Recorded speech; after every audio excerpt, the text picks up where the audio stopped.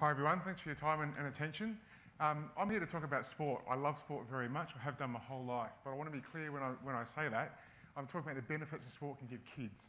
And it's not a progression to a professional career I'm talking about, it's not even playing as an adult. It's the lessons that it can give kids throughout their childhood in terms of being part of a team, having people rely on them, relying on other people, engaging with an adult outside the family unit that's trying to develop and encourage them. And those lessons are transferable to all walks of life, no matter what you do in your workplace or sustaining relationships going forward. Unfortunately, kids are dropping out of the sport at an alarming rate. As you can see from my slide, 70% of kids are dropping out of sport in the US by the time they're 14.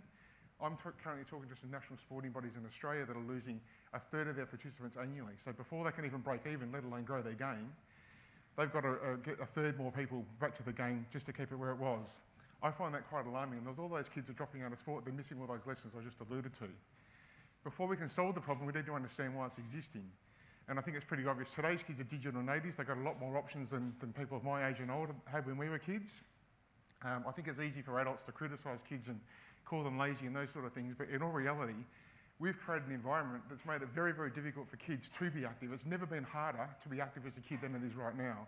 What I mean by that quickly is you've got social media platforms, video games and all those sort of things that are in part designed by childhood psychologists to keep kids' sort of dopamine receptors and keep them active and keep the product sticky and keep them going on the platforms. So as I say, it's never been more difficult for a kid to get out in the park and be active than it is right now. The flow-on effects of that are childhood obesity, mental health issues and all those sort of things in kids that they really shouldn't be dealing with at such a young age. So what do we do about it? That's where we came in to participate. So after a lifetime of involvement in sport from a range of different reasons, or a range of different avenues I should say, Participate is designed to personalise the kids' relationship to their sport, to their club and to their coach.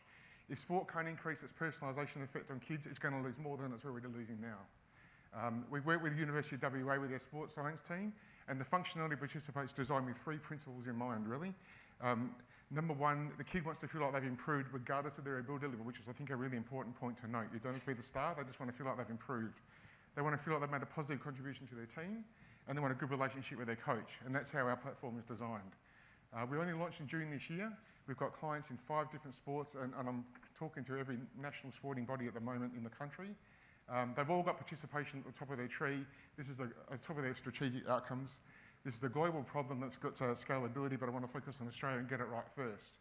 Just before I get to my ask, I just want to ask, well, of all the people in the room that are parents, what do you want for your kids? I'm a parent and I know what I want. We'd like to meet the CEO of Sport Australia, Kate Palmer, and the Federal Minister for Sport, Richard Colbeck. And anyone else that's got an interest in sport, please play.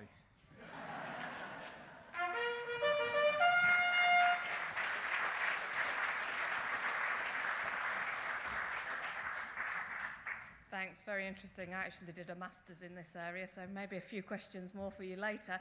But for now, school curriculum. Can you see that there may be opportunity to bring Participate into the school curriculum? Absolutely. I've just worked through a rather large project called Participate Schools and presented on Monday this week to 70 high schools that are interested in how they do PE assessment, but also in how they motivate kids for extracurricular sporting activities. So the same motivation to get them into that is the same as community sport, so yes.